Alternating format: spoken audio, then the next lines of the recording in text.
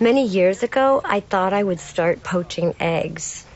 I like the idea of eating them in the morning on little toast points, like royalty, you know? But, yeah, didn't follow through. Eggs? Oh, I'm so bad at this. I have a technique for poached eggs that, to me, it was a total game changer when I learned this. So I hope it does the same for you. So grab a large dish like this. Perfect. And then pour about 2 cups of white vinegar in there. Okay. Now add 1 cup of water. And then grab about 10 eggs, and you're gonna crack them directly into our vinegar and water solution.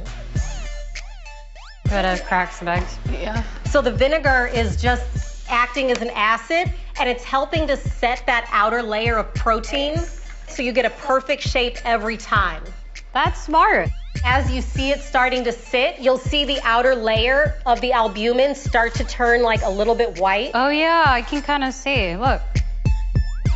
So the eggs we're gonna start gently putting into the water with a ladle. Please don't mess this up, Selena. And then just gently lower the ladle into the water and let it go. Can you see it? Oh, those look awesome. It looks just like it looks when we go out to the restaurant.